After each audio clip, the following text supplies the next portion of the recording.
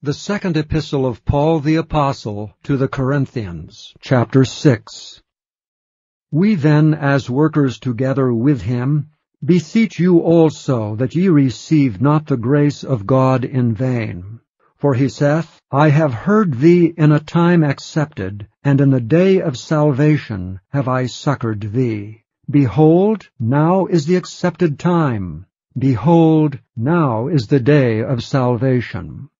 Giving no offense in anything, that the ministry be not blamed, but in all things approving ourselves as the ministers of God, in much patience, in afflictions, in necessities, in distresses, in stripes, in imprisonments, in tumults, in labors, in watchings, in fastings, by pureness, by knowledge, by long-suffering, by kindness, by the Holy Ghost, by love unfeigned, by the word of truth, by the power of God, by the armor of righteousness on the right hand and on the left, by honor and dishonor, by evil report and good report, as deceivers and yet true, as unknown and yet well known, as dying and behold we live, as chastened and not killed, as sorrowful, yet alway rejoicing,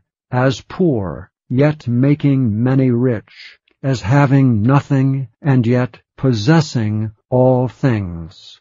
O ye Corinthians, our mouth is open unto you, our heart is enlarged.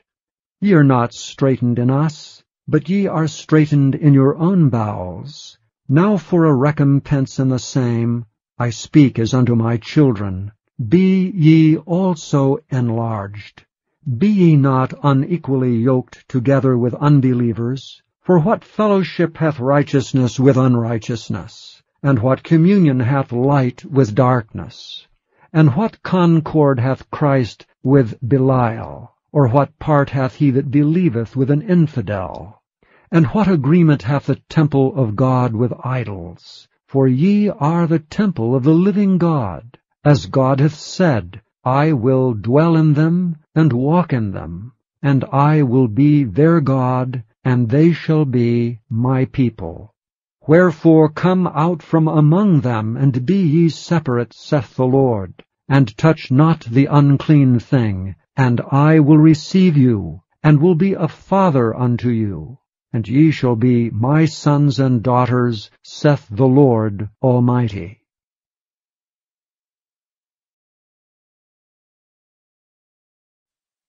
Thank you for listening to this recording of the King James Bible produced by Audio Scriptures International.